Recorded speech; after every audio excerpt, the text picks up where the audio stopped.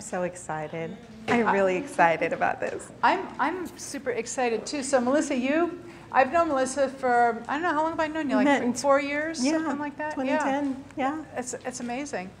Melissa was really, she and Molly were instrumental in bringing me to Bloomington, Indiana to teach, and I so had a wonderful time there. In fact, that class that I taught in Indiana holds the world's record for the highest chocolate consumption in any of my classes. And really and truly, we were walking to the store like once or twice a day to reload in order to have enough chocolate to make the class go. So it was, but I also remember what wonderful women I met in Indiana and what a great time I had.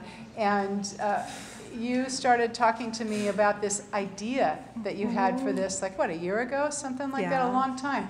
And I'm super duper excited because like somewhere along the line you said like, well, it's just kind of, it's not a full idea yet, it's kind of half-baked. And I said, no, this is awesome, because you're really onto something, and you're going to get some input from the other people in the room. And if there's like 1% of it that's still unbaked, it's going to get baked today. So I'm super excited, and I think that what you're going to present is a book. And so I totally love you, Melissa, and so take it away. I want to know about empowered VBAC. All right. Great. So I have a little bit of housekeeping before we start, and that is hold your questions until the end. Like, ride this wave with me today, because I've created a model, and you're going to plug into the model, and it's going to make sense as we move through this time together. The other thing is that we are talking about vaginal birth after cesarean birth, and that is culturally loaded. We're all human, so we've all been born, and a lot of us are mothers in this room, and some or many of us may be holding on to some of those birth wounds from birthing our own children. And that makes talking about VBAC really difficult. So I'm asking you to step into your practitioner mode and do what you do to ground yourself when you know a client's coming in with a heavy story, so that you can get ready to receive the information that I'm giving you. Because we can't change culture until we name what is out of balance in culture. And we're going to do a lot of naming today. So just take a moment, take a deep breath. Whatever you do, Sunshine came over and grounded me earlier. That was some good stuff. So ground and get ready to receive.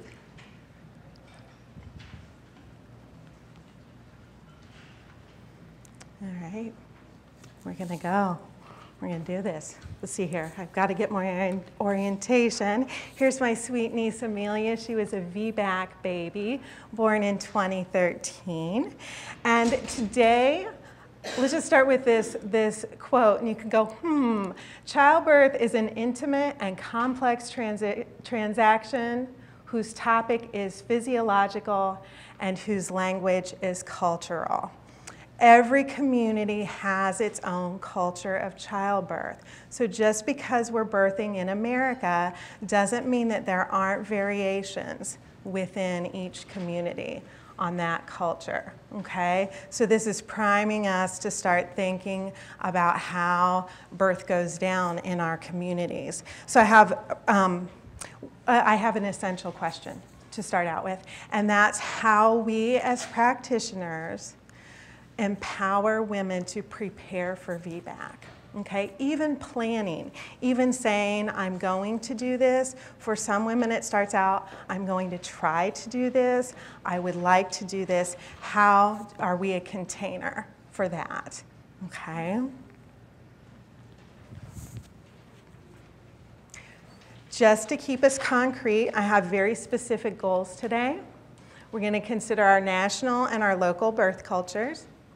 We're going to examine and discuss a model for empowering, treating, and teaching our clients by taking a broad view of each woman's Journey Towards VBAC, and that model is called a model for empowered VBAC, or as Carol said, it started out as Melissa's half-baked idea.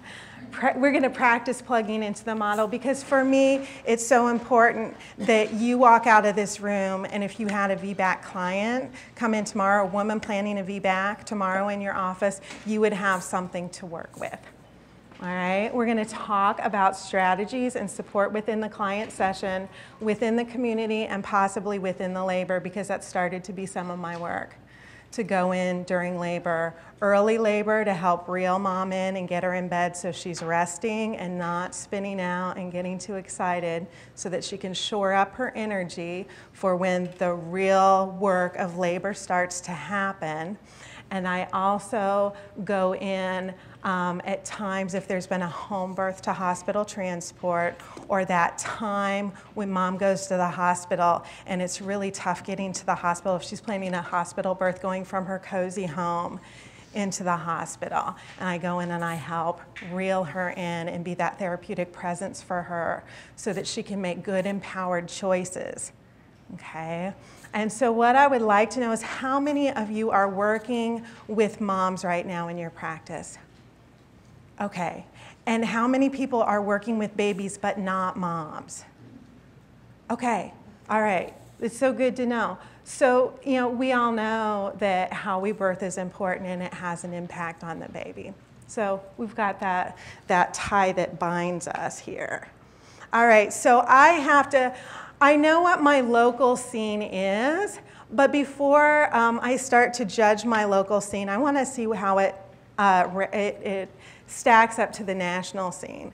Okay, so I'm going to let you look at those statistics, and I'm not a statistician, but I bounced these numbers off. I talked to a lot of women putting this together. I talked to lots of doulas and midwives. I talked to a couple of medical anthropologists. I talked to lots of clients, some who did not get to have their VBACs that had a second cesarean birth, and a lot of women who did get to have their VBACs.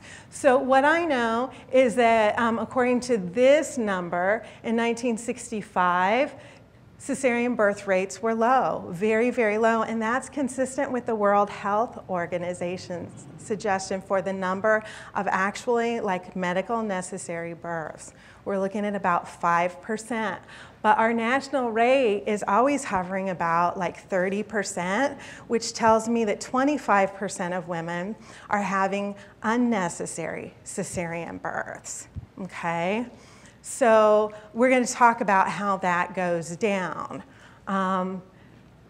This blew me away. 90% of women are eligible for a VBAC.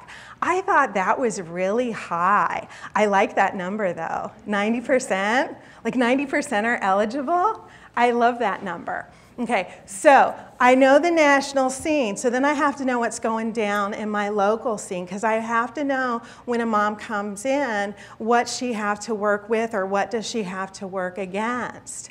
Okay, so at my local hospital, we're at about that 30%, we're 28%. Half of those are repeat cesarean births. 15% of the hospital birth mothers who plan for VBAC, so that's not in the ballpark of 90%. Only 15% are. Even if that stat was wrong and only 50% were eligible for a VBAC, in my town, only 15% of hospital birth moms are planning a VBAC. And then 70% of those are successful. So I do my 8th grade math, and I realize, whoa, only 10% of women are having VBACs at my local hospital. In my community, 44% of all birthing women are induced or augmented with Pitocin. It's high. And formal stats about VBAC and home birth, they're not available because of the legal status of midwifery in Indiana. So in the 90s, when I had my, my home birth VBACs, there was no backup, and my midwives were felons. And of course, that varies from state to state. So my fear on a transport was that CPS was going to come in if I transported. We had no backup. Okay, so that's huge in my birth culture. Okay, now that midwives are legal in the state of Indiana, and this is the certified professional midwives. These are the direct entry midwives. The nurse midwives have been able to work in my local hospital.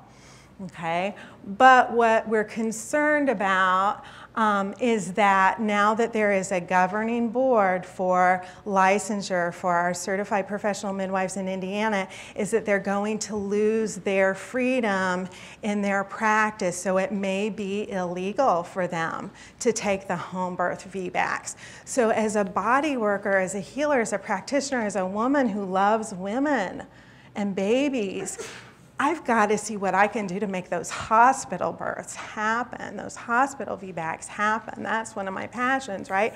Because I can't, we can't toss it on the midwives anymore. They're going to be on the radar. My friend Mary Helen Ayers is the president of the Indiana Midwives Association, and she they have a fall conference, and it's going to be about VBAC specifically, which is great. It means like these women are not going to roll over on this. They are going to put forward a plan of action. But when women come into my office right here, right now, I have to look at what they have to deal with. Okay, so there's my local climate.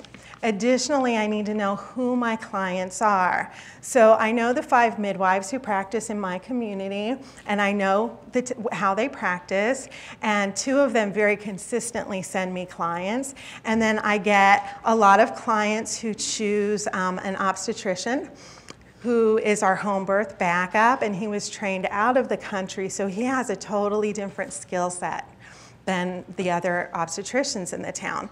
General practitioners are not allowed to catch babies in my town. You have to be an OB or a nurse midwife supervised by an OB. I know, right? So, and I forgot because I met some family practitioners here and I was like, this is a crime, this isn't happening in my town, right? So my sense of what's going on locally shifted, all right? So I also get a group, I have to make myself laugh because if I don't laugh, I'll tap out and I won't want to do this anymore.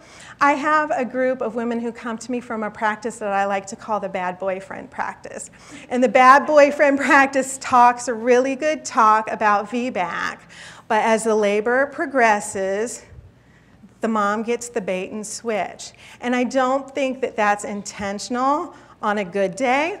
I feel like that practitioner, they're just working within their dogma and their training, and they want what's best for mom and baby, whether I agree with that or not. And so moms get the bait and switch. So if you turn over, these are the quotes. These are like the quotes when I talk to the moms. These are the ones that popped out for me that I wanted to share with you.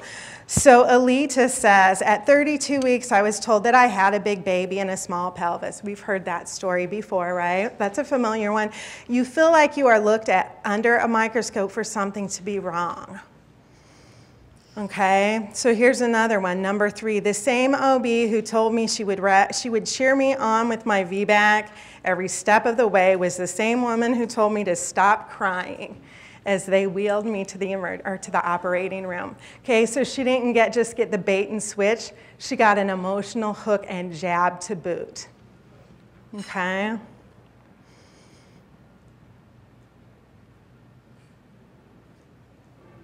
So mom's practitioner can talk very supportively about VBAC, but when things start to go down, things change.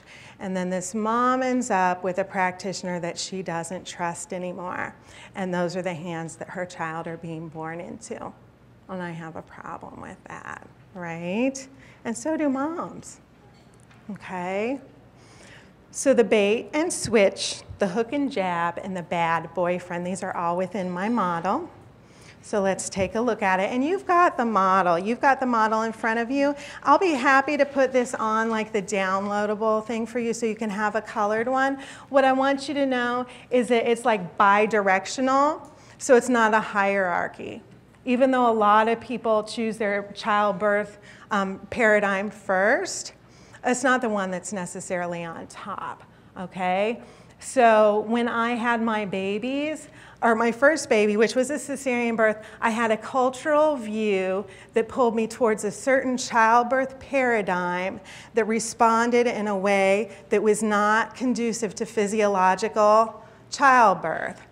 And they responded in that way because I had some biological realities, and one of the biological realities is that I have posterior babies, and that I need to have 4 or 5 days of stop and start labor every night, and then my uterus rests and my baby rests, and they need to move slowly. Now, at this point in the game, I've got skills to help moms with that so they don't have to live that, right? To help them get that baby rotated faster. And hopefully, if they've worked with me, we're not even going to have posterior babies. Or if we have posterior babies, they're going to rotate much more quickly. And mom doesn't go into her labor on 4 days of not sleeping, because a VBAC mom has another baby, most likely, right? She's got a baby that she has to take care of at home, or another child, or she's working. So it's not like if she has like a night of labor and it craps out at 3 p.m. or 3 a.m., she's got to get up and go to work because she has limited maternity leave, or she's got to get up and take care of another child, okay? So for me, I had a cultural view that drove me to a certain type of childbirth paradigm that didn't respond well to my biological reality, which was I needed movement and gravity and time. Okay? So that's where I'm going with this. On your model, you've got mom in the middle. Okay? And so I'm not going there yet, but with mom in the middle, so in all of this middle part here, that is her emotional and his spiritual experience within this container.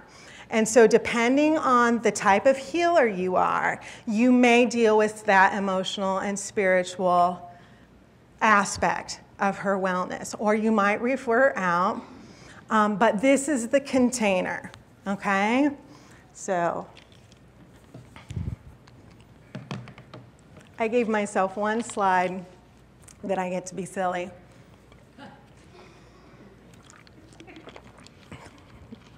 Okay, so I was trying to figure out about 5 years ago, how am I a healer that leans on the side of woo-woo, but also has like great reverence for science? And I was reading this book called Kepler's Witch. It's a biography of Johannes Kepler, 16th century astronomer, who back then, as a scientist, he had to fund his scientific endeavors by making money as an astrologer. And I thought that was really interesting, right? So like in his model, like the container in which he worked, it was like religion did not exist without metaphysics, and metaphysics did not exist without science, and science did not exist without religion. And I was like, whoa, wow, what a container to work within. And I started to think about, well, what's my container I work within based on the cultural times, you know, the time I'm here on this earth. And then I start thinking about my moms, you know, what's their container for their childbirth experience? And that's how this kind of came to be. And so you've heard me talk about the bad boyfriend. I used to work inpatient psychiatric care, and I facilitated women's groups. And I had this flashback to sitting in women's groups in inpatient psych when I was like at a community-based center, and women were talking about planning for their VBACs. And the moms started saying like, if only I do something different, Dr. So-and-so won't treat me this way. If only I do this, this won't happen. Maybe if I lose some weight, I won't get treated this way. I won't have that same cesarean birth. And I thought, whoa, this sounds like the conversation that was opening up. It sounded like the abused women who make excuses for the lover or the partner who is emotionally or physically abusing them. And I was like, whoa, how we choose our caregivers when we're planning a VBAC is very culturally loaded. Okay, I'm gonna give you a minute to breathe that in. So then another mom pops up, and she had her VBAC. And she said, well, I stuck with the same practice, even though they steered me wrong the first time, because I knew how to manipulate them. So the message, I was already familiar with the abuse, so I could work with them. I knew how to work around them. And I say all the time that I believe that when we hear these bad birth stories where it wasn't that 5%, that woman was not that woman that medically needed that cesarean birth. And I say that with a lot of reverence, because now we're in a culture where if you know you have to have a cesarean birth, and I talk to moms in this situation, you get judged because you're not going for your VBAC. Well, whose business is that? You may be that one of the 5%. You know, or maybe you just, that's the way you want to do it, and the shame has got to die away. And that's part of the cultural problem, right? So if a mom is like one of that 5% and she has the planned cesarean birth, what about everybody else? What are they buying into? What are their barriers to planning this? Okay? Oh, so yeah, I thought, how culturally loaded is that about how we choose our caregivers? And this mom's talking about, I'm like, wow, she's like going to the blackjack table with a bad boyfriend, because it's really a gamble. And then because women will do like, well, if I have Dr. Johnson and Dr. Smith, there's a 50% like their bad boyfriend behind door number 1, you know, like that might be okay. But if I have those two over there, there is no way in heck I'm getting my VBAC, right? And so they're walking into a situation where they know they're gambling with their empowerment. And we think this is okay. And like I said, I all the time when I hear these stories, I feel like what I hear when women talk about their births, when they've been steered the wrong way and convinced that they have to have a cesarean birth when their body was not honored to enable them or empower them, or educated perhaps in a way that they could push this baby out. I feel like I'm hearing stories about socially acceptable violence against women and children. And all of us who have had our hands on babies or have had to be that container for the birth story, we know that's how it feels to these moms, and we see some of the stuff that the babies have to deal with. You know, and I am a believer love conquers all. We can undo this, and a mom's loving arms can absolutely undo this, but we need to help moms. That's what it's about for me. It's the support, okay? So essentially, what are we doing? Through this model, we help a client turn over every stone so she can plan and later reflect on her birth in an empowered way. The more we know, the more stones we can turn over.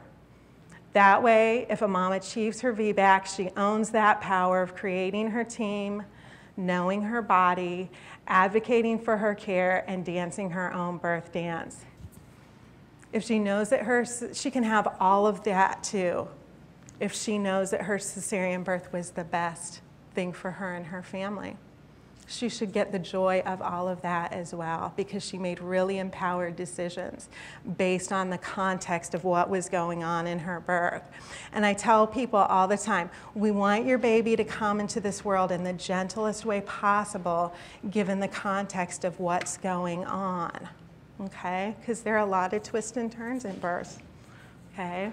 So here we help a mother stand in her power, and hopefully that translates into her power as a mother. Has anybody talked to a VBAC mom or maybe had a VBAC themselves and they're like, whoa, that just changed the world? That was my experience. It radically changed. Yeah, I see a lot of head shaking. Okay, so let's dig into this model. I like that quote. I'm going to let you read it while I get a drink of water.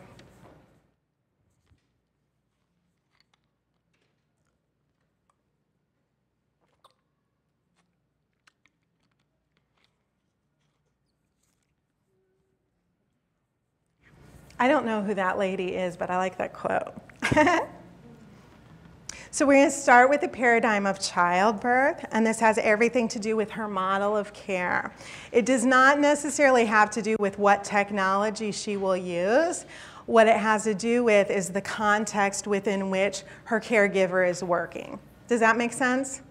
Okay, so it's not a predictor of do I have a cesarean birth or an epidural or narcotic. It's how does the caregiver that I am drawn to, how does the person view birth? Okay, this is where my girls who were the medical anthropologists helped me out. I'm grateful to them. Okay, so physiological childbirth paradigm. This group, 3 midwifery groups put out this consensus statement. A normal physiological labor and birth is one that is powered by the innate human capacity of the woman and fetus. The birth is more likely to be safe and healthy because there is no unnecessary intervention that disrupts normal physiological processes. And this you can download their whole, it's like a 3 or 4 page document that describes physiological birth. And that's a great thing to have available to clients when you're talking about VBAC, if it feels appropriate. Okay, so characterized by spontaneous onset and progression of labor, normal physiological blood loss, includes biological and physiological conditions that promote effective labor. That's where I come in, that's where you come in. If you go into that birth setting and you help calm things down, give mom lots of good loving, get that oxytocin flowing, that's where we really fit in. It results in the vaginal birth of the infant and the placenta. It facilitates optimal newborn transition through skin to skin contact and keeps mom and babe together. So of course that has ramifications for breastfeeding, right? And a granny healer I talked to about this model suggested and gut inoculation. That's not on this statement, but I thought, something to think about. Gut, yeah, I'm there, okay. So the technocratic model of childbirth, wrong way, is the one that unfortunately most women are familiar with in our culture, okay. It's that top-down approach. Authority and responsibility is inherent in the caregiver and the practitioner, not in the patient. There is a mind-body separation. Diagnosis and treatment come from the outside in. There is a supervaluation of science and technology over that physiological wisdom. There is an intolerance for other modalities. There is a standardization of care, and there are profit-driven practices. Okay, that's like the worst of the bad list, right? So somewhere on this continuum, anybody could possibly practice, right? So depending on where mom is in her power, is she comfortable with her inner authority or is she comfortable with an outer authority? She's going to be drawn one way or another. Does that make sense? Okay. Great. Okay, so the childbirth paradigm that the mom chooses, and I had to do a quick change. I had to put those general practitioners in there this afternoon. It will affect her choice of caregiver and her choice of birth setting. And I put the gamut that I'm aware of. Okay, so like I said, in my community, we have no general practitioners. We do have a community that does the unattended birth scene. Choice of birth setting, we don't have a birth center, so that's not an option in my town. But that's the childbirth paradigm is going to influence these decisions. And an obstetrician can absolutely be working within that physiological context, right? So it's not like, oh, this is on one end of the continuum and this is the other, okay?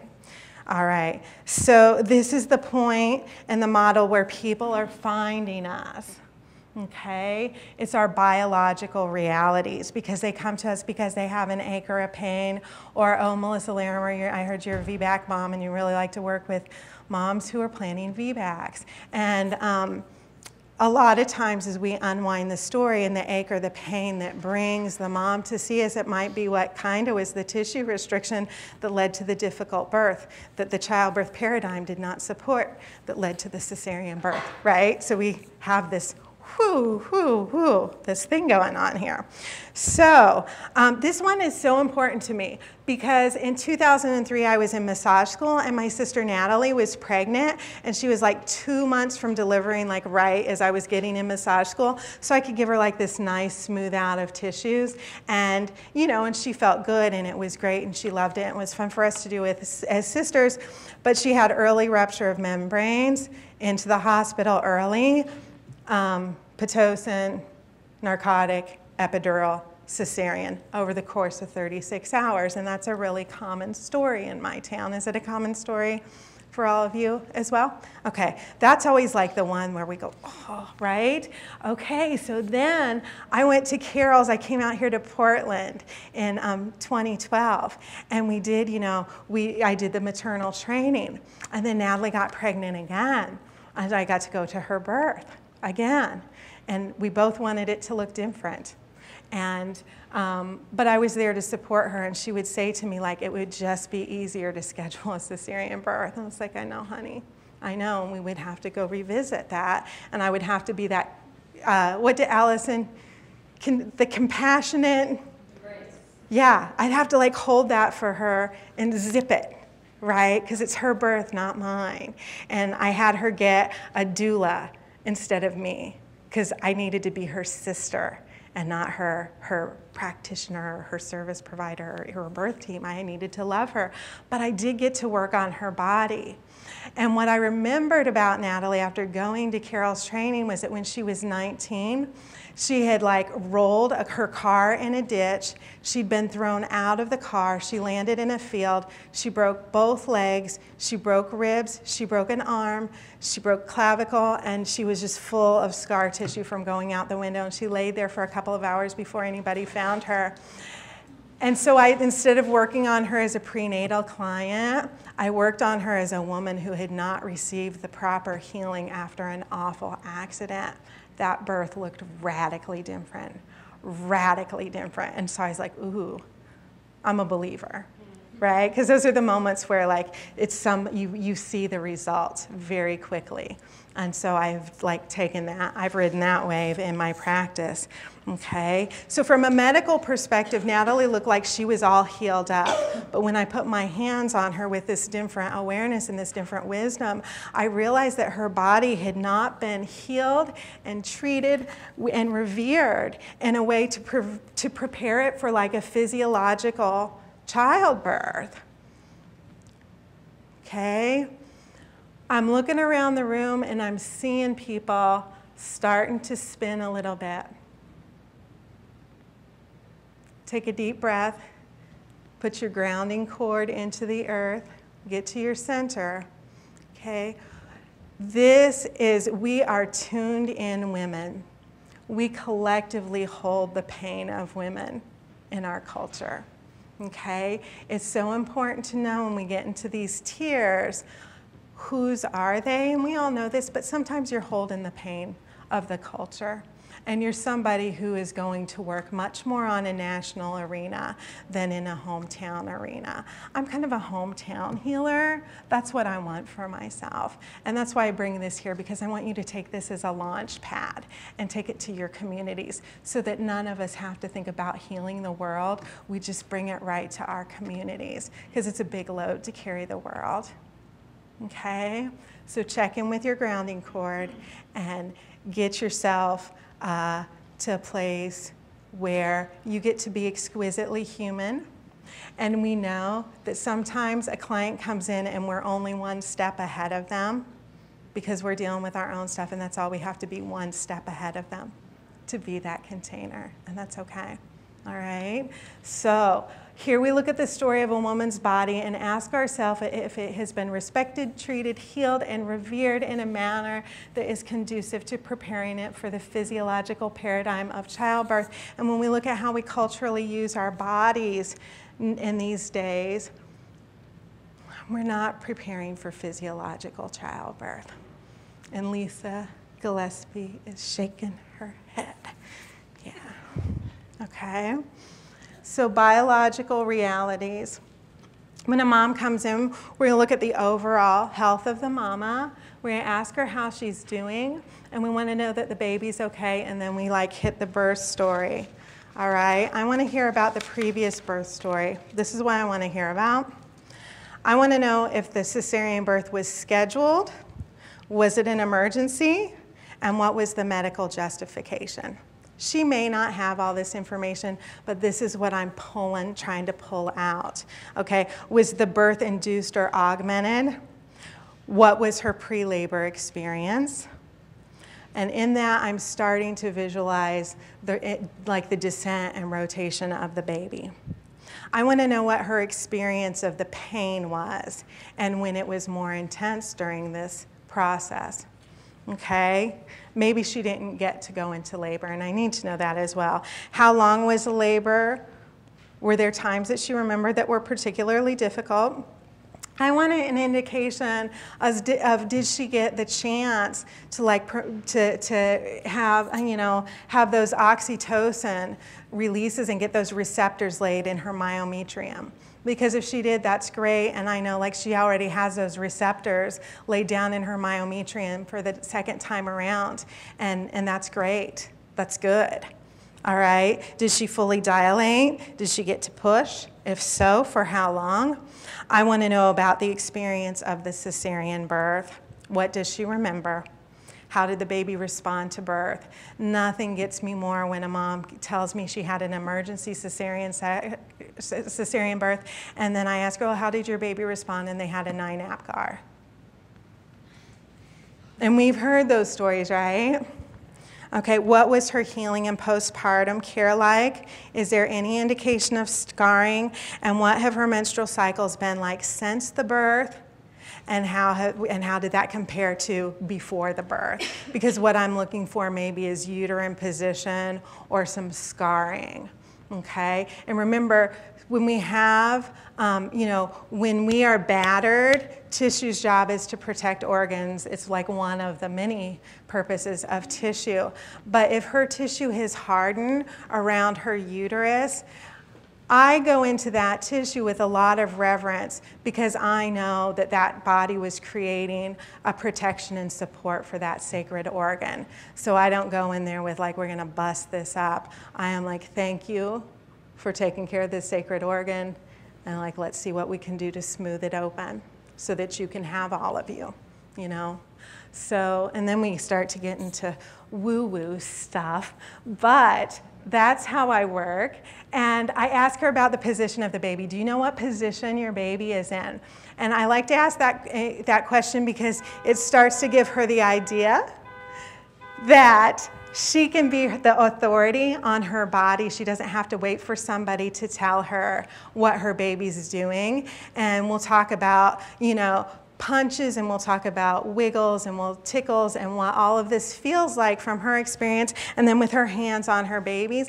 And then I'll send her to the Spinning Babies website. That's my introduction to the Spinning Babies website. And if you haven't done that, if you haven't been to one of those trainings, or at least on the website, if you work with moms, it's one of the best things you can do for yourself, is to get acquainted with that, because then you can give her exercises to do where this, and help her figure this out, so then she is in charge of this. She's coming to you for support and that nudge, and she goes home and she carries on the work on her own. That's really empowering to a mom. Okay, so that I'm looking at position of the baby, and then of course we want to know how many babies are in there. I want to know the history of the pelvis and the uterus. I'm going to go over that really quickly because has everybody been to Carol's class on maternal? Okay, so I'll go through the list of what the things that I'm looking for, and Carol's may be more extensive. If you haven't been to that training, do it, do it, do it, all right? I want to know what that woman's body has lived, all right? I want to know about her menstrual cycles before her pregnancies. I want to know about birth control complications, endometriosis, PCOS, miscarriage, abortion, assault, abuse, sports accidents, car accidents, any injuries, any history of physical activity, and surgeries.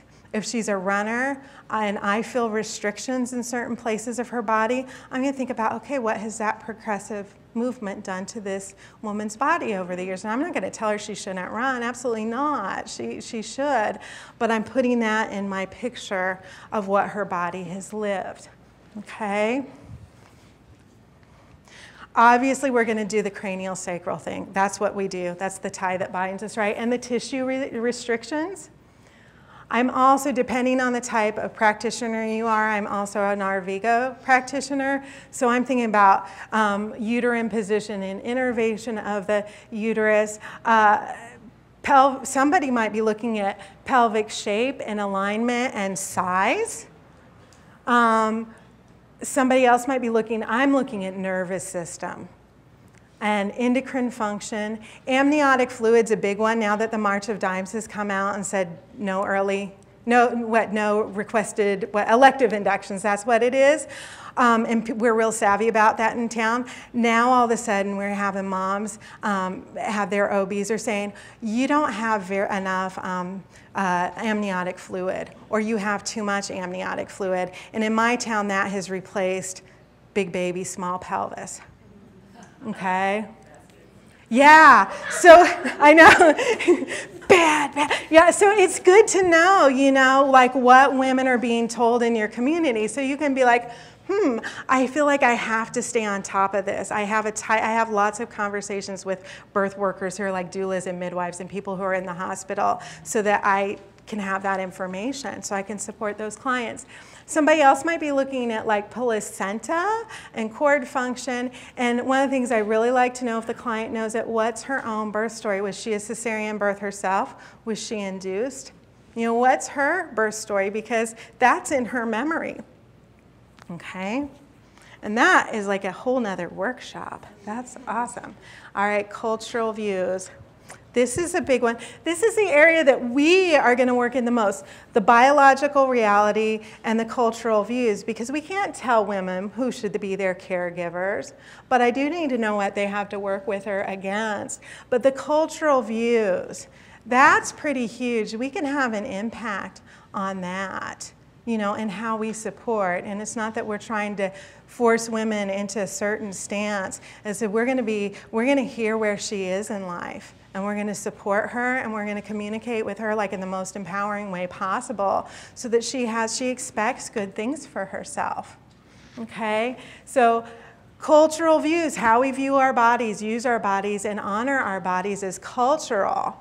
And we have a whole tribe of people locally and nationally who are going to tell us what is beautiful and how we should feel about our bodies. Okay, every community has its own birth culture, and I know I'm going to run out of time, but if I don't run out of time, ask me about the conscious living community where the mothers, the women in the community come in and sing during births. As practitioners and healers, we're going to work within this paradigm, or within the biological and the cultural the most. All right, here are some of the lovely Dancing for Birth women postpartum. I know, right? Cultural view of the female body, what a woman holds for herself. And one of the things is, what's a good woman? Does she agree with it? It gets defined within her family, within her community, nationally, right? What's in the paper, or what's drifting around there in the media. And her profession has a standard for what's a good woman. What's a good woman in my profession, or to me, is different than like the days when I worked in inpatient psychiatric care, right?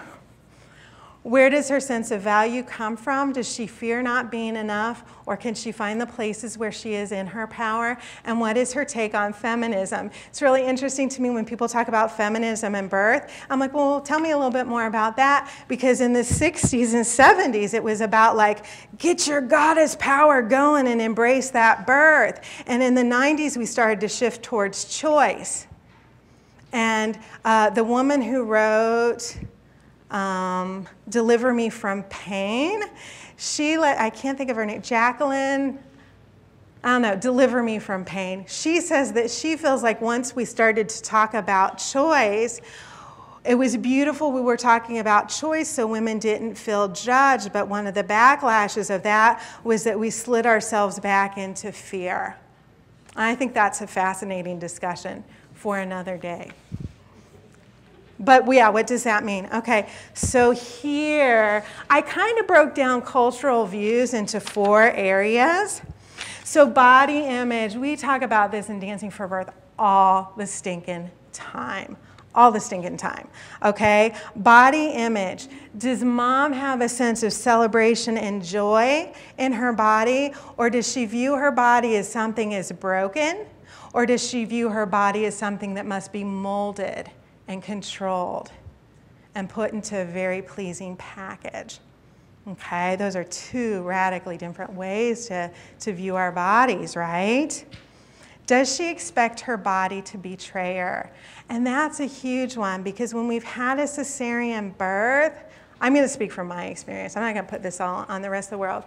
In my experience of a cesarean birth, coming from a dance background with a body I could not control all the time, and eventually, like, I left my dance program because I had this idea of what I needed to be. So in my view as a young woman, my body betrayed me. Okay, I couldn't make it what it needed to be, all right? And so then I have my cesarean birth, and my body betrayed me. It couldn't do what I was supposed to do, when in fact, culture betrayed me, and my childbirth paradigm betrayed me. Okay, but that's the load that women bring into their births. My body doesn't work. And depending on what she's buying into culturally, she may think that's just her plight as a woman. Okay, because of what she compares herself to. Thank you so much. Okay, sexuality, creativity, and play. All right, does she have like a freedom to enjoy that? Does she allow herself to enjoy her body, or is there a lot of guilt and shame with that? And these are all like second chakra aspects, right? Does she give herself room to be creative? Heck yeah, I dance. I don't have a flamenco dancer body, but I love to flamenco dance, and I love to belly dance. So I enjoy that, right? I'm not an artist, but I like to knit, you know? So do we give ourselves this permission to create and play? How many of you, sometimes say like, I want to do this, but I don't have time. And then you take the time to do it, and then you just feel guilty. That's part of that cultural view. And then empowerment. Okay, empowerment may be, what is valued in her community, like what's a strong woman in her eyes? Where is she with her own strength and competence? Is she comfortable with her intuition, or is intuition something that in her tribe gets shut down? Okay, does she respond to an inner authority, or does she respond to an outer authority? And that outer authority may be her partner, it could be her own mother, it could be her friends, it could be her caregiver, it could be establishments. Okay, is she aware of her own needs? All the time I hear women say, I want to have a birth here, but I don't think my husband will let me. Or I want to have a birth here, but my mom and dad just won't support that. And this is loaded. This is loaded. Inner authority or outer authority. Can she ask for help and then graciously receive it? Is she a caretaker, a people pleaser, or even a martyr? Okay, those are things that get rewarded in our culture for women. Okay, relating to other women. What I find is the way that women relate to other women is the way they relate to themselves.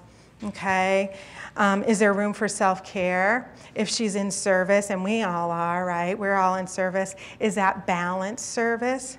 Does she tend to criticize and compete with other women?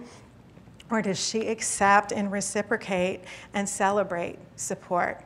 Okay, it's a hard one for moms to ask for help. We're living in the if I just try harder culture.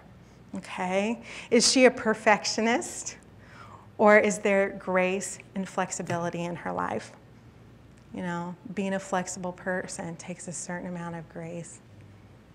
All right, we can't talk about VBAC without talking about the death card. Within these views, members of the community may be insulated or hidden from rites of passage or life events, or they may involve community support and celebration. And where I'm going with this is, how did her, if a baby is lost through miscarriage, or if there's a stillborn baby, how is that responded to in her community? If she herself has experienced a loss, what was the support she got way back when or in the recent past? Okay, how did people respond to her cesarean birth? And this is the common one. Well, at least you got a healthy baby, because you're telling me something really uncomfortable and I want to say something really good to you. And I'm like, no, I didn't say this at the time, but in hindsight, it's like, you didn't hand me a healthy baby, you handed me a live baby. And I had to make that baby healthy. So from the medical perspective, my baby was a healthy baby. But when I have a baby that doesn't want to breastfeed, can't regulate, is shut down, has trouble pooping, has trouble passing gas, don't you dare tell me I got a healthy baby. That is unkind, okay? And what's the commitment and motivation for VBAC? All right, there's a lot of different reasons to have a VBAC. One of them is that my mother's group really gave me a lot of grief for not planning a VBAC, and I just really want to schedule my cesarean. That's not a good reason to have a VBAC. And that's not a very healthy mother's group, if you ask me, okay? And so when I hear somebody say, like, it would just be easier to plan the cesarean birth, I'm like, I'm with you, sister, tell me about it. What's that mean for you? Because I want to help her start turning over those stones. And she can decide, is that a stone that I can toss aside, or is that like one that it's just in the path and I'm going to have to hurdle right over it? Or maybe I don't want to hurdle over it at all. That's her business. That's not my business. But I will ask her to start turning over stones. Tell me about that. Okay, my motivation was a lot of anger for my second home birth. And the anger came from wow, I was steered wrong, and I thought things were going to go down a certain way, and I don't want that again for my baby. I want a healthy baby. I don't want just a live baby. I want a vibrant baby, because that's what I've grown. And so there was a lot of anger that propelled me through that first home birth. VBAC, and I keep saying home birth because that was my experience. At that time, like I said, that was the only way you were going to get a cesarean or a VBAC in my community in the late 90s. So that was my experience. Lots of good things can happen in hospital and birth center births, of course, right? So the second time I'm at home and I'm like about halfway through labor and I'm like leaning over, I'm like, this is stupid. I have nothing to prove. What am I doing? And I got this little ping. I'm doing it for love. Oh, for love. Okay, I can get through this labor, and that carried me the rest of the way. So I had two different motivations. Same mom, same birth setting, two different motivations. Okay, so we have to ask, what do you want? Okay, there's this great quote on the back. Number 4, this speaks to the death card, because that's the one that gets played. Women kind of get talked out or talk themselves out of VBAC, because that's our ultimate fear, right? I felt relieved when they told me I would have my cesarean. I labored for the last 4 hours, believing my baby was dead while everyone else slept. All I could think about was that my mother-in-law had given birth to a stillborn baby when my husband was little. Okay, so that mom was carrying the family history that maybe had not been acknowledged and processed into her birth. And she's a healer type of a woman, so it didn't surprise me at all. I got to be a part of her second birth. And I asked her, I called her up and I asked her, I'm in the back of my car, or I'm in my car in the Target parking lot, and we're like just laughing hysterically. And I was like, well, tell me where were you with your second birth and your VBAC? And she was like, I was balls to the wall that I was gonna have this VBAC. And she was just like, she came at that experience with such force. She was like, I had a plan for everybody on my team. I was willing to kick them to the curb if they weren't supporting that. And I was in charge. I knew I needed support, but I wanted the right support. Okay. All right, so we ask about fears and concerns. We help our clients name them. And we help them tap into resources that can help maybe switch their view of cultural support, what they deserve to get. All right, so how a community views VBAC will depend on, or what a mom has available for VBAC will depend on the community's view of VBAC. Okay, so like there's a community hospital in Los Angeles. They have a 70% or 71% cesarean birth rate. That's a rabbit hole to get on cesareanrate.com to look at what different is going on in different towns. I can only assume, as I'm looking through different towns and what I know about different cities and different areas, that poverty and lack of education have a lot to do with what's available to women in terms of choices. Okay, beautiful, beautiful quote from a mom, number 6, I was educated, I knew my rights as a patient and my rights as a human. I determined my own care. What are other women supposed to do? I was surrounded by the people who believed in me 110%. Okay, she was educated about her choices. She knew what was available to her. That was huge. She had her VBAC, by the way, and it was beautiful. Okay, all right. So is there any chance? I've only got 10 minutes left.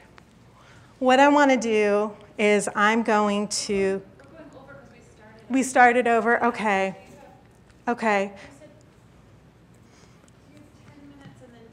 10 minutes and 10 minutes. If anybody has to leave, like, I'm not offended. I totally understand if you have plans and you need to zip out. So, yeah, don't sweat it. But what I do want to do is we're gonna plug into this model, and I want the microphone up here, and we're gonna popcorn this microphone around. I'm gonna be your client, and I want you to start plugging into the model.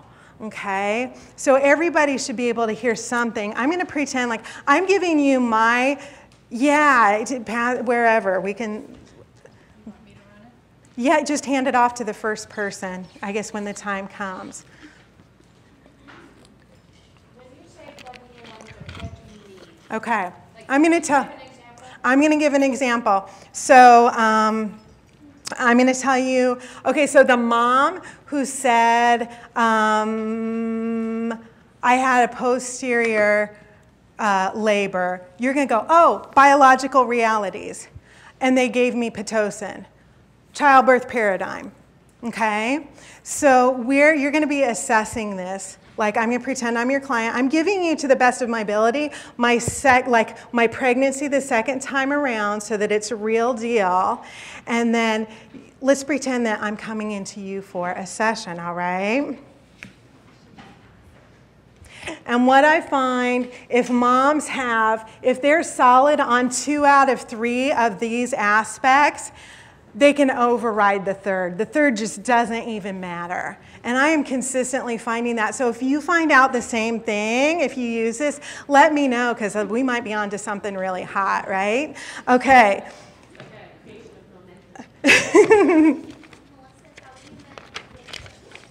2 out of 3 ain't bad. That's good enough. You know, we have this myth that this mom has to be fully whole and actualized and healed before she can have her VBAC. That's not going to happen. I had like a baby in 1995, and I had home birth VBACs in 98 and 99, and it wasn't until 2004 before I put all the demons to rest because it was a long process. And what that looked like for me, it was 9 years of being overprotective and controlling with my kids because of the high anxiety. And those aren't demons anymore. Those are irritations to my husband. But they were demons. They were anxiety, okay? So here I go. All right. Let's start with this group of women first. You're going to plug into the model first. Is that okay? All right. So we'll see if my demons are still here. I might cry a little bit. So I'm 28 years old. 2 years ago, I had a C-section. I don't think Nicholas was born at my due date because my doctors kept moving up my due date because they said I was measuring big. If we stuck with the original due date, Nick would have been born about 38 to 39 weeks. I was leaking something and I wasn't sure if it was the amniotic fluid or urine, and one of the new female doctors said to get myself to the hospital right away, and I was so excited because I didn't really enjoy being pregnant and I just really wanted my baby, and I was impatient with late pregnancy, and Preston and I really, really wanted this baby. We waited 5 years to have this baby so that we could get through college and get our careers started. Okay, I was really tired because I was working full time, and so I was grateful they said go to the hospital because I was tired of working inpatient psych. I was so tired, what I did was I would come home at 4 o'clock and I would lay down in the recliner and I would sleep until 7 o'clock, and I would get up and eat and I would go back to bed at the end of my pregnancy. Okay? For some reason, I decided that I would go to one of the female physicians in my practice and I asked her, what can I do to avoid a cesarean birth? And she said, don't gain so much weight. Okay? I expected more from the woman in the practice. That's what I bring to you my first session. What do you hear? Plug into the model. We don't have to get it all. What did you hear and where would you put it in the model? Childbirth paradigm. What was it about the childbirth paradigm? Just your doctors saying that too heavy, that would Yeah, that's result what in got you a cesarean. cesarean. Okay? All my fault. Okay? I also heard the biological realities too about your gestation and all of that. So there's that middle area. Yep, that middle area. Also the exhaustion is a biological reality for you. What was I eating? Yeah, okay, biological reality. I'm tired. What else? Any cultural realities? Okay, Molly's shaking her head unless, do you have? I don't think I remember, but I think that that's something about your view of being pregnant. I didn't like being pregnant. Yeah, you said that. I didn't like being I pregnant. didn't like being pregnant. What's that about? Okay, Molly, did you have one that was different? You shook your head, so I thought when you were talking about getting your careers in order and all of that, that's really cultural views too. That's really family cultural. and then getting anxious about when the baby arrives. Awesome. Pass it on. Let's just keep it going. Let's break it down. You thought that the female doctor would be a better source of information. Yeah, I was looking for my wise woman, right? I didn't have my inner wise woman going on. I was looking to somebody else. And again, culturally, there's a female doctor who's going to be compassionate. She's a doctor first. Yes, right? Okay, I've got one more and we're going to move on to like my next visit, okay? I went home and I laid in a recliner for 3 hours. What's that doing to my hips and my pelvis, right? Okay, so here's the story. You're like, I wonder if that mom had a posterior baby, you know? 2-inch heels. Yeah, no, I can guarantee you I was not wearing 2-inch heels. All right. So I'm going to tell you more about my birth story. So I got to the hospital at the advice of doctor number 1, and doctor number 2 comes in after 12 hours, and we'd only seen him once, and he puts me on Pitocin because nothing was happening. When the whole thing just like snowballed from there, Pitocin, narcotic, epidural, they broke my water. I pushed for 90 minutes, and then they put me on oxygen, and I lost it. I felt so trapped. I could not get my head into a calm space, and when I started to freak out, that's when they pulled out the papers for the cesarean birth. Okay? I don't remember much between the oxygen mask and getting into the operating room. And I remember Nicholas being born, and I know I had him 2 hours after. That's all I remember. Okay. I was going to say the biological reality of an oxygen mask on your face is very frightening. Yes. Okay. And who's responsible for that choice? Yeah. Right. Okay. For that decision. I just wanted to say I heard all three because I just saw a chute, down the chute of intervention. It just starts one after another and starts cascading slippery slope. So they were all. It was a childbirth paradigm that it needs to be managed that way, but then it's a biological reality because then you just start adding intervention after intervention. Yeah, so it's like, and all of that is part of our cultural view that we need to manage manage care that way, and that we're that cut off from the process of birth itself. Allison. I just want to say that I think there's another category that you might want to add. Awesome, and that's why we're here. We're going to pump this baby up, right? I think we need to add a circle called psychosocial realities. Psychosocial realities. I love it. I love it. Well, the psychosocial piece is the psychosocial piece where the fear and the dissociation that occurred when you had the oxygen mask on. You're dissociated from there on in. Okay. Oh, keep going. Yeah, and so that's a psychosocial reality. Okay. Okay, so here's my question. Let's flesh this out. So remember at the beginning I said, so the mom's emotional and spiritual stuff is happening inside this perimeter, this container. What do you think? Where does that cover that, or do we need another circle on here? You think another circle? Maybe this is a place for her responses. A place for her responses? Okay.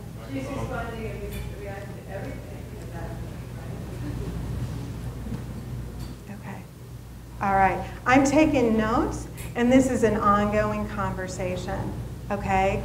Anybody else? I was just going to say, when you made the comment, you were told nothing was happening.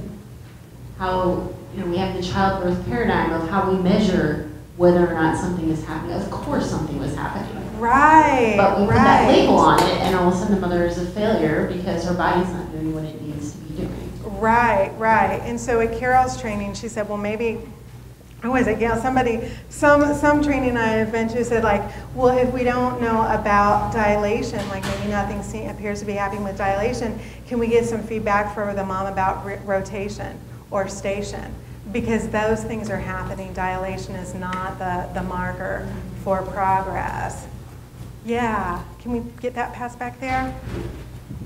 So would it be useful to have the whiteboard near you, or no? I'm taking notes here. I don't know that I can handle the whiteboard too. If somebody else wants to take, be whiteboard goddess, that's fine. I'm right at 5 o'clock. Is everybody good? Okay. I think it's been touched upon but hasn't been spoken about, which is the part where you gave your power up. Yes. To the people around you. Yeah. Instead of taking it to yourself. Right. So that's the cultural view, right? But it's with the psychosocial implications. Well, both. It's both. I think it starts to bounce all together because I was raised with a sense of outer authority due to my religious upbringing, due to my educational upbringing. And so then I start to swallow that view, and then it becomes my mental reality, right? Whereas for me and my births, there was nobody who was going to tell me what to do. Yeah, there you go. Different lens, right? Okay, so we're going to progress through this, all right, because it starts to change, all right? So now I'm going to come to you, and I'm 34 weeks, and I'm early in my pregnancy. I asked one of the doctors in my, we did that, never mind. Okay, let's see here. I talked to my neighbor who is a VBAC mom, and she told me to go to a childbirth education class taught by midwives and doulas. So I went trying to get a better idea of what went wrong. We somehow showed up an hour early to class, and I just sobbed in the car because I thought we had the wrong day and the wrong time. And I realized that was my first clearing of realizing how important it was that I had to figure this out. I knew I was not going to get my VBAC unless I figured out what went wrong. What do you hear in that? And let's just take 3. I think the first thing was the lack of trust you had in yourself. The first thing you did was question whether you got the information right. Absolutely. And you didn't trust yourself. Yeah. Absolutely. This is common in women. This is very common. I think it's not an unusual scenario for a young woman. Absolutely not. Yeah. Okay, next one. I was going to say the cultural view. I was an emergency room nurse for a long time, and when you would do a sexual assault, it was the young woman's fault. And so there's that cultural view that it's our fault. Right, right. I would actually put that partially in childhood paradigm. Okay. Because when I was going through my VBAC, Yeah. it was like the homework here of like, I had to figure out what I did wrong last time, so I need to write this time, so everybody over here thinks I'm okay. Right, right. So for me, it wasn't until I owned my 50% of the responsibility in the physician-patient relationship, that's when I started to find my way out of the rabbit hole. And I could start planning my VBAC, was when I could like start, when I started to own my 50% of that relationship. It was huge for me. All right, so here's my next visit. We just finished up classes, but one of the doulas told us that we had to get our medical chart from the hospital so we could look at it from the physician's perspective of what went wrong. And she said that that's my hospital chart. I get to have it. March yourself into the hospital and get your chart. March yourself into the obstetrician's office and get your chart. And I was blown away that I could do that, okay? When I read it, I was surprised because the documentation of my birth was so cold and detached, okay? One of the classes was taught by a midwife, and my husband and I went out for dinner after class. We decided we wanted her hands to be the first hands to touch our baby. We wanted a person who believed in birth and a person with love and integrity in our birth space. And after we learned more about birth and why our birth went south the first time, we realized that I needed time to get into labor on my own terms. I know that I am strong enough to do this because one of the midwives asked me if I had Pitocin and how long I labored with the Pitocin before we had any drugs, and I was so worried I wasn't strong enough to handle a vaginal birth. And she was a Muslim midwife who lived under the veil, and she had a coarse manner about her and very stern eyes. And she looked at me, and when I told her I labored for 8 hours on Pitocin, and she said, "You're so strong, you can handle anything." Right? And when I saw her eyes and I heard her voice, I knew she believed in me. And I started to believe in myself. Okay? Plug it in.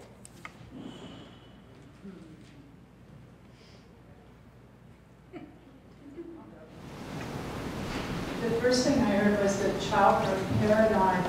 I want this woman to be one whose hands are the first to touch my child, rather than, oh. Yeah, that's true. Yeah, it didn't occur to me. I knew I wanted loving hands. That was radical, to think that I needed to have a long-term relationship and love with a person who was the first person to touch my baby. I think it's probably a very, something we take for granted as a cultural view, that our own records are not ours. Okay. I thought that was really interesting. Okay. Anything else? I feel like we could go on and on and on with this, right?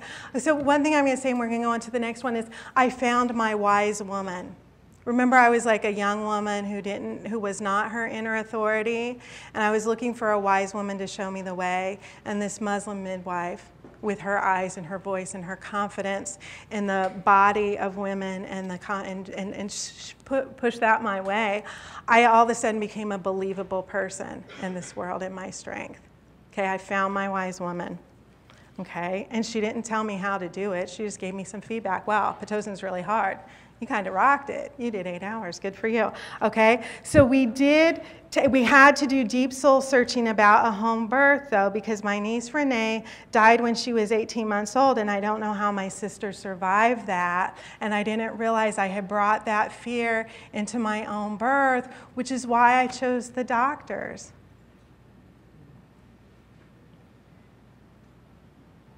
Allison, what do you want to say? Definitely have such a heavy weaving in of the psychosocial in Okay. there, right?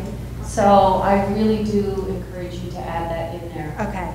Yeah. Great. And you're going to talk to me about that, right? Yes, I will. Awesome, sister. Great. Yeah, this is why I need to bring this today, okay? So that we can get this something that's workable. I think we've already got something that's workable just in terms of assessment. Okay, I'm gonna do like one last little thing. I'm just gonna give you this story because we don't really have time to like plug it in.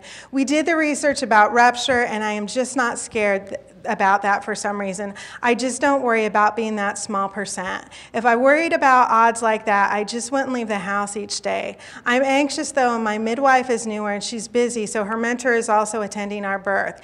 It is interesting, one of them makes me feel safe because of all of her experience, and the other feeds my soul because she is so calm and loving.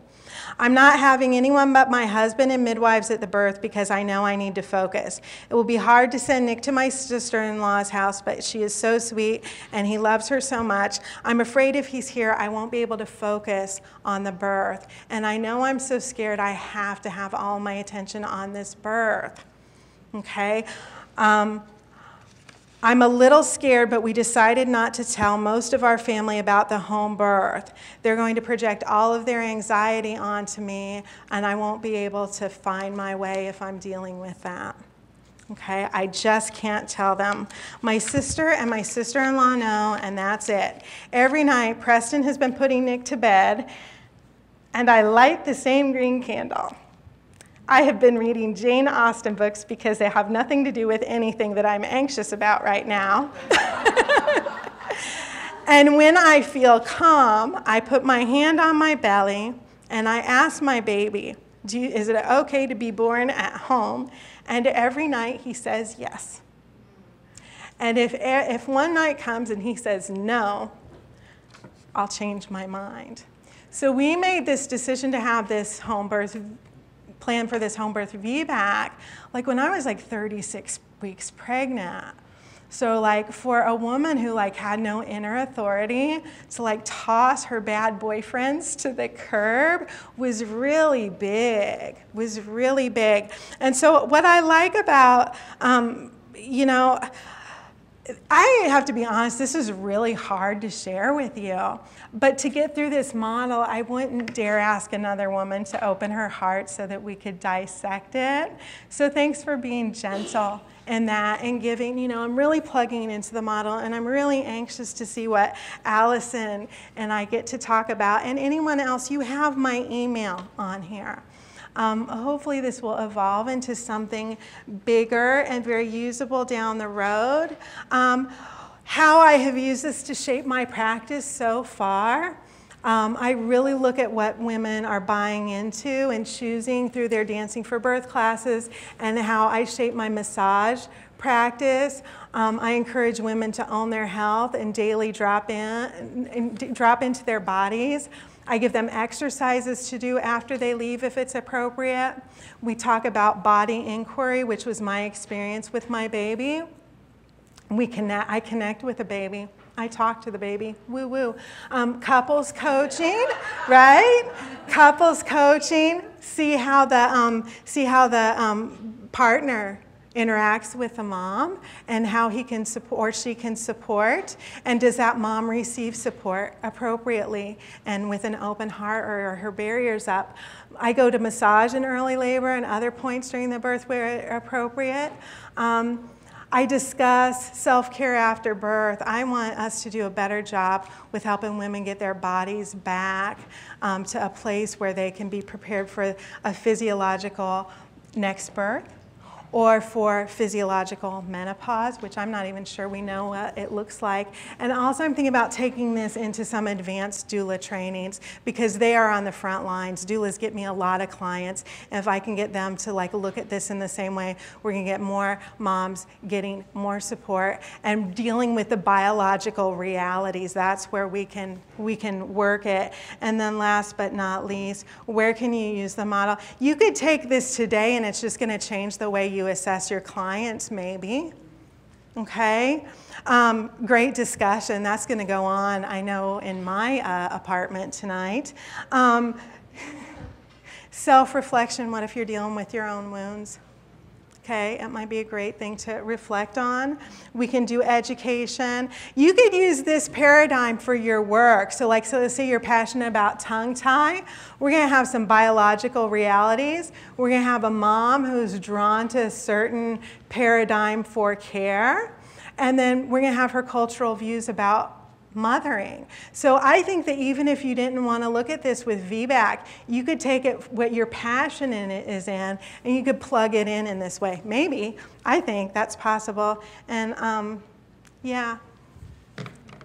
Thank you.